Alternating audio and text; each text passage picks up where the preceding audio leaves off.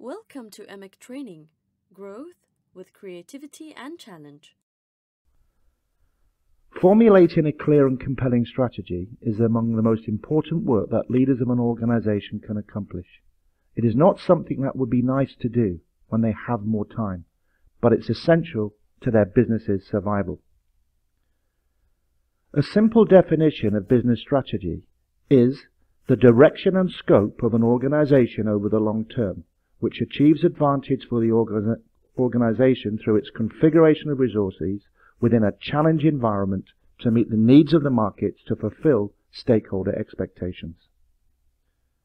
To produce a clear strategy, you need to consider 6 steps in sequential order. The first thing you need to define is your strategic direction. Where is the business trying to get to in the long term? The second thing is you need to conduct a market analysis. Which market should you compete in? What kind of activities are involved in those markets? When you've understood your market analysis, you then need to define your competitive advantage. How can the business perform better than the competition in those markets? When you understand your competitive advantage, that will give way to understanding your resource requirement.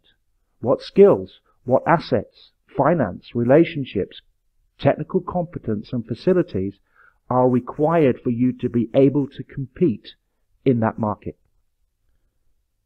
After your resource requirement, you can then turn your attention to the external environmental analysis. This is where we look at the external factors that are going to affect our business's ability to compete. After the external analysis, they will then need to look inwardly and look at our stakeholder analysis.